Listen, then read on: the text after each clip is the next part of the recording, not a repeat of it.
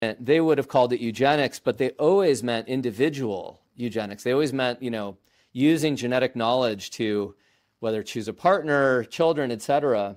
Julian Yes, was because more. Brave New World is not, it's supposed to be dystopian. He is warning us in It many is, but it's ways it's not a about this warning. compulsory society wide That's right. So it's a situation. warning against compulsory government sponsored eugenics. But his last book explores this topic again, and he's in favor of individual selection and even, sperm donors and this sort of thing.